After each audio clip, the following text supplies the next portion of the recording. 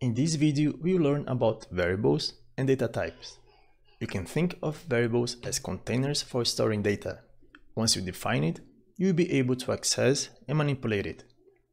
To create a variable, you first enter the variable name, followed by the assignment statement, and then the value. I will show you some of the data types available in Python that will give you enough knowledge to start playing around and write your own codes. As we advance, I will introduce you to more complex data types and we will learn them by doing. One very important data type is called string. Let me just uncomment that code. And a string is the following. When you want to assign a text to a variable, you need to type that text in between quotes. And those quotes, so in that case, is a double quote, but you can also have single quotes. I prefer to use double quotes, but that's up to you. Here, we know that function called print, so from previous videos, but now I'm going to introduce you to another Python function called type. Once you type type, that returns the type of that data. So let's see what it does. So I save that code, clean, there's nothing to clean. So and then I type Python script and I get Brazil space class string. Don't worry about that class, but basically that class just tells that that variable is an object and the type of that object is a string. Just pay attention on that end of those. So it has class and something, just pay attention on that something, right? In the end, you'll be able to write your own class, which is basically, you'll be able to write or to develop your own data types. But for now, let's just use the data types which comes built in with Python. The first one is a string, and again, when you want to assign a text to a variable, use string. Perfect, that's a string, quite important. Another one which is quite important is called Boolean, and Boolean actually is returning either true or false. For instance, if I ask you, hey, are you happy? And I said, yeah, I'm quite happy. So, and then that you would return true. If I run that code and then I see that happy, so we assign true to happy, and then when you print happy, we got true, and the type of that variable, of that object, is Boolean. And why is that important? We use a lot Boolean for what?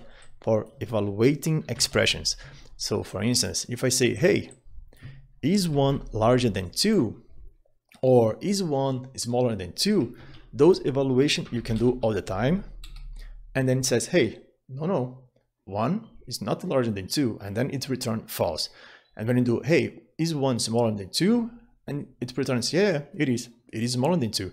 And basically you can just use Boolean and combine that with if statements, with for loops. And so we're going to be a bit fancier later, but knowing Boolean is quite important. And that's the reason why I'm presenting to you now.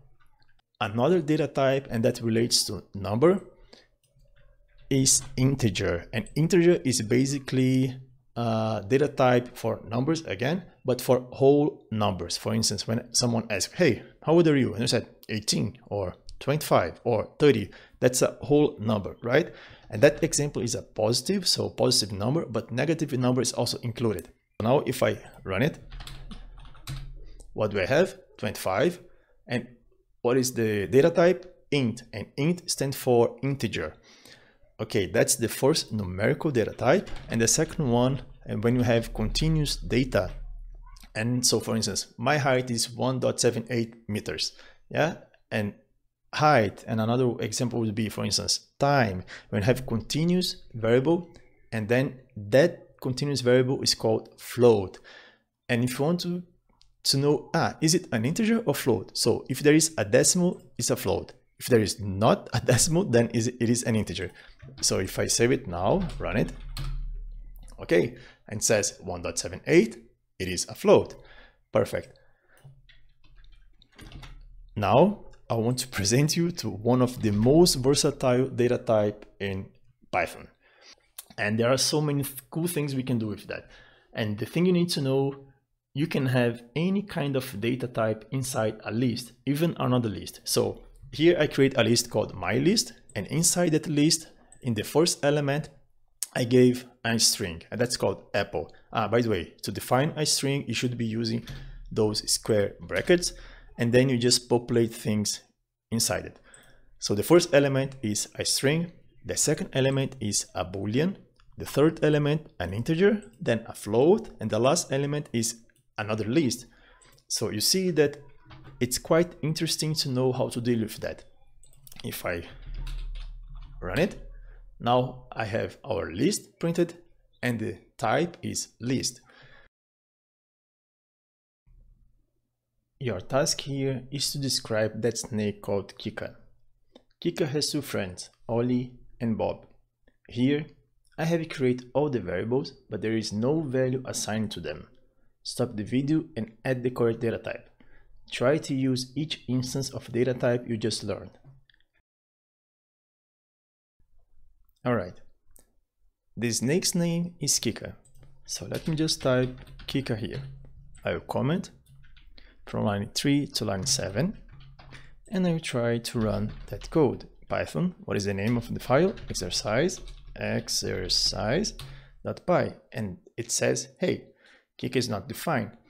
And that's right. Why? Because when we create a variable, we should always define a value to that. Actually, we are assigning a value to that. So now I'm trying to assign Kika to name. However, Kika has no value assigned to that. So if you want to give a text and assign a text to a variable, it should come in quotes. Perfect. Then that's the definition of a string data type. What about her color? Kika has a green color, and that's also a string, right? Perfect. That was kind of easy. What about friends? Does Kika have friends? Yeah, it does. So what can we use here? We can use true. So true is boolean. Just put that guy together. Perfect. But how many friends does it have? So it has 2 friends. What about length? So the picture doesn't show any length, right? So we can assume. So now here friends is an integer. So one numerical data type has been used. Let's just use a second one. Now I'm going to assume it has, or it is 1.8 meters. Then if it's a decimal, that's going to be a float. And what about friend's name? And here we finally can assign a list to friend's name. So first we have Ollie the cat, and also Bob the dog. Perfect. And now the data type is list. And perfect. There you are.